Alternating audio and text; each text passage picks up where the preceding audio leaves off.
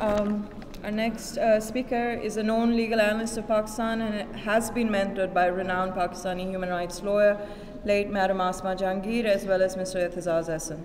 He's done extensive work in human rights and constitutional law and is the only Pakistani to have been specially invited by former US President Mr. Jimmy Carter to attend World Human Rights Forum held in Atlanta, USA in the year 2018.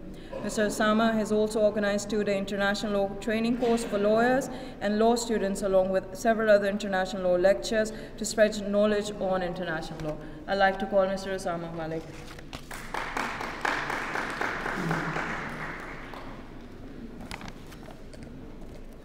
Honorable judges, respected President, Lahore High Court Bar Association, respected Professor Nicholas, Dr. Pervez Hassan Saab, I, on behalf of the International Legal Affairs Committee, welcome you, all of my colleagues, to this one-of-a-kind lecture delivered by Professor Robinson.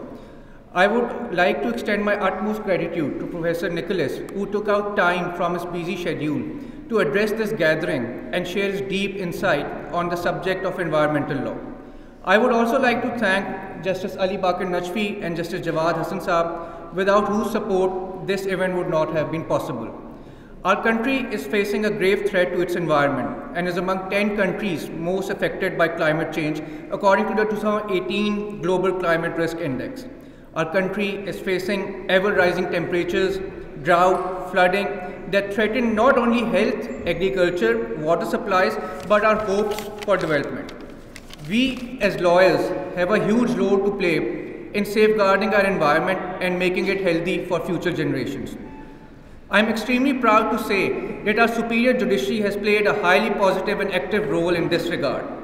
I was recently able to successfully defend a ban on non-biodegradable plastic bags before the Lahore High Court, and as a result, the use of these environmentally harmful substances have been prohibited within the areas administered by the Cantonment Board. For this, I am highly thankful to Justice Shams Mahmood Mirza, who gave this order on this serious issue. I would also like to encourage our legal fraternity to take up such issues. Lastly, I would once again like to thank Professor Nicholas for his presence here today and hope that all of you will benefit from his words of wisdom. Thank you.